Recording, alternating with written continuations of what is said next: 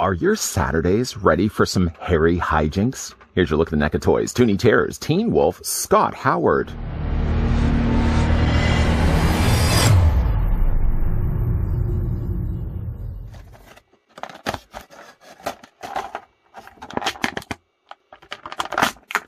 Bring the fun of Saturday morning cartoons to your horror collection with these adorable little creeps. Pick your favorites or collect them all and make every day Toony Terror time.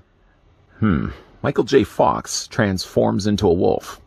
I find that somewhat ironic. Before we get a closer look, though, at the Teen Wolf's Scott Howard, I'd like to thank the folks first over at NECA Toys that did provide this sample that we're about to have a look at. I suppose it doesn't make any sense really to measure to the top of his head because really this is the highest point on the figure. I mean, suppose technically as well, you can also rotate the arm. Okay, we'll go back to the head. In this case, though, Scott Howard stands at about 4 3/4 of an inch tall, or the figure is going to be about 12.5 centimeters in height. Yes, I'm well aware that a fox and a wolf aren't really technically the same, but they are still of the canine species.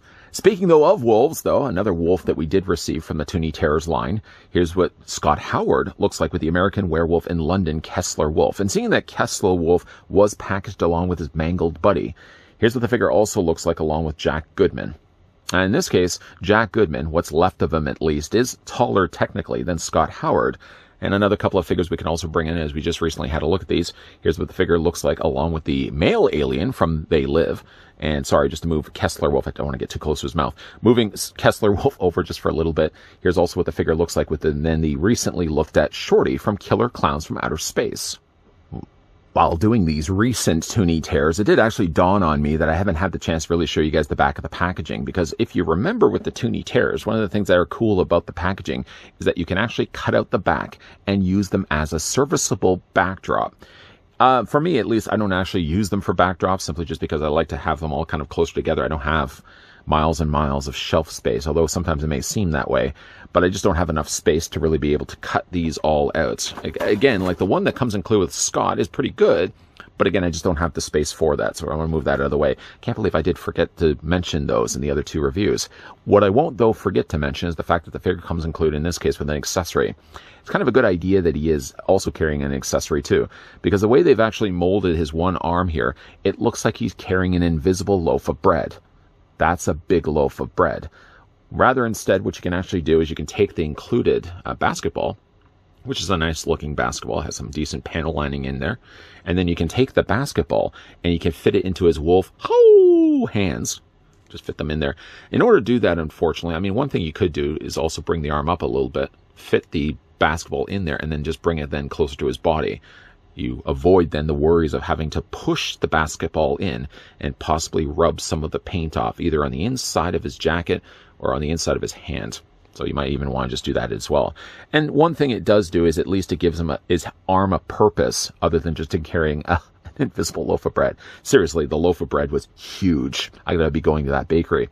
As you can see with the other arm, though, it is him pointing.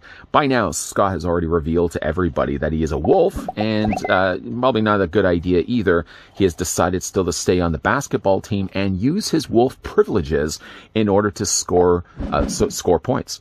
Now, of course, if anyone had the chance to watch Teen Wolf, we know that Scott realizes at the end that maybe he can't be using his wolf abilities, and he should really be just playing as himself. We're not going to talk about Teen Wolf 2. Poor Jason Bateman. I think he was actually in that movie. But one thing I do really like about this is, first of all, the pose that they decided to go with. Now, you can go further with this by rotating slightly Scott Howard's head. So he's actually looking like he's pointing to the audience. Yeah. I think actually this pose is him walking through the hallway of the school. By this point, everybody knows again that he's a wolf. The sculpting on the face is fantastic on this one. I would almost even debate the idea that maybe Teen Wolf isn't. I don't know if I would say it's a horror movie. I mean, certainly it does have horror elements to it, but I consider it more, I categorize it, at least on my shelf, as a comedy and not really as a horror. What would you consider Teen Wolf? Would you consider that a comedy or more a straight horror? Let me know down below in the comment section. But either way, though, Michael J. Fox was fantastic in that movie. Now, of course, we don't see much of a likeness here of Michael J. Fox. What we do have instead is a rather hairier-looking Michael. You can see he does have the beard down below here, some really large... I would like to grow a beard like that, but it would look so unruly. I mean, obviously, you can grow your hair long like this, too. The thing you may not have, though, is pointed ears. I'd like to hope that you don't have pointed ears. He also does have himself a Walkman. Now, you don't see actually the rest of the Walkman, but you at least see the earphones that he has over top of his ears. And of course, he's got some sunglasses, so you really aren't able to make out his eyes. Paint's really good on this one, though. I like this one a lot. Unfortunately, though, again, with his arm being the way that it's designed, it really makes the most sense to have the arm always up. Yeah, granted, there's a swivel joint, so you can move it down. And there's swivel points technically also in the hands. So you can bring it down, but then it also looks really strange and a bit out of place. So I would, again, much rather just to have the hand up with the hand, or the arm up with the hand turned ever so slightly. You can see there's a little bit of fur sticking out not only on the tops of his hand, but also out of his sleeve as well. Just think of how much this jacket is holding back.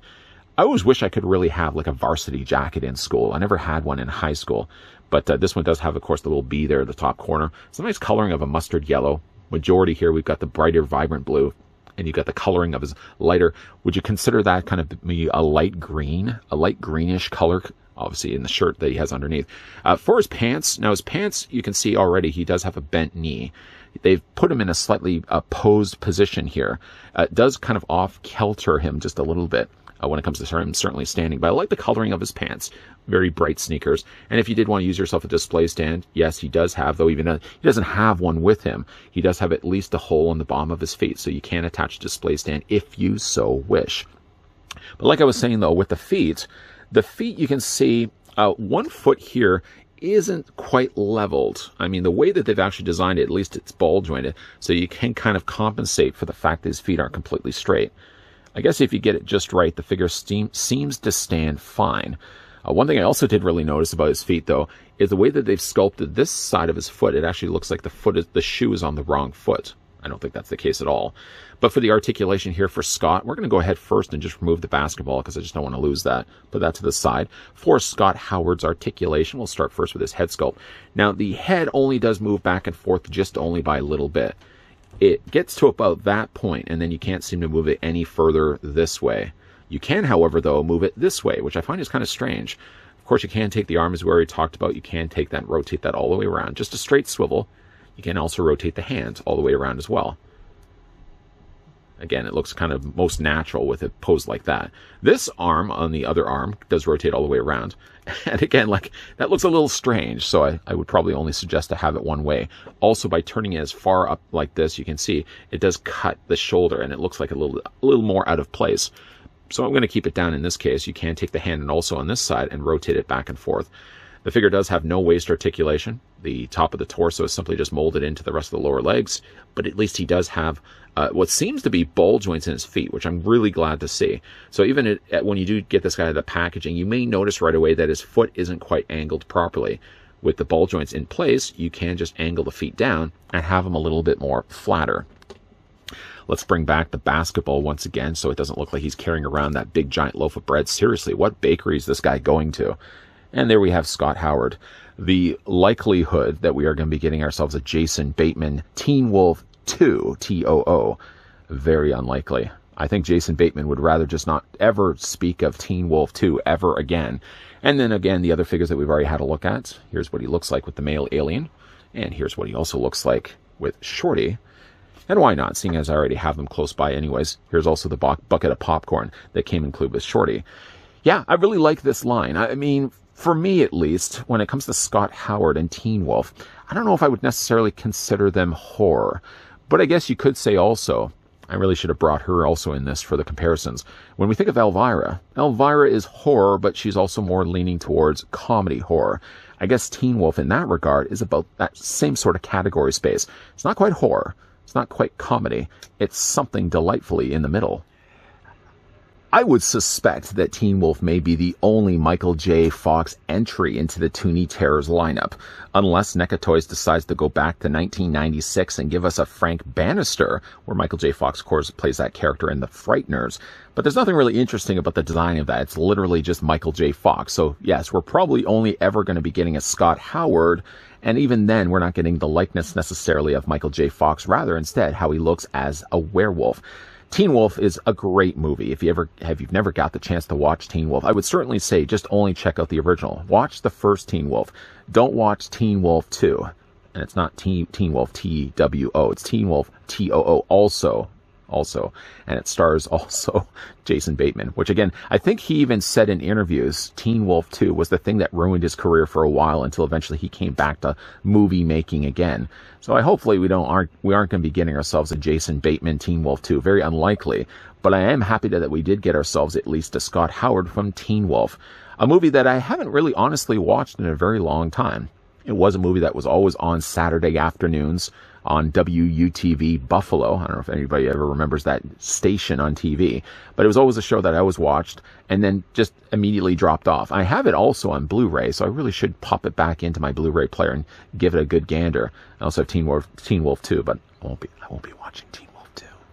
Either way, though, I'd like to thank the folks over at NECA Toys, yes I would, that did provide this sample of the brand new Toony Terrors Teen Wolf, Scott Howard, that we could have a look at this review. What do you guys think of the figure? Let me know down below in the comment section. And what is your favorite Michael J. Fox movie? Would it be Teen Wolf? Or many would probably likely say Back to the Future. Some may also say, what was that other one? Career Opportunities? No, it wasn't Career Opportunities. What was that other one that he moves up in the workplace? I shouldn't even mention that because now I'm going to be thinking about it. What was the name of the movie? Anyways, what's your favorite Michael J. Fox movie? Let me know down below in the comment section, please, and thank you. Also, as well, if you enjoyed this video, why not hit with a like? If you're loving the content you guys are seeing, it was the secret of my success. That's what it was. I interrupted myself. But if you guys are certainly enjoying the content and you want to stick around for more, then make sure you hit the subscribe button down below and that you're also turning on the bell notification. We aren't done yet. No, we aren't with the Toony Terrors. There are definitely some more Toony Terrors that we will be looking at. So if that's the kind of thing you like to come back to this channel for, do please come back to this channel. That's the secret of my success. It really isn't. But either way, they'll come back because we are definitely going to be looking at more Toony Terrors. And we are also going to be looking at some more NECA stuff. So lots of stuff on the horizon. As always, guys, thanks for watching. See you guys next time. Ho!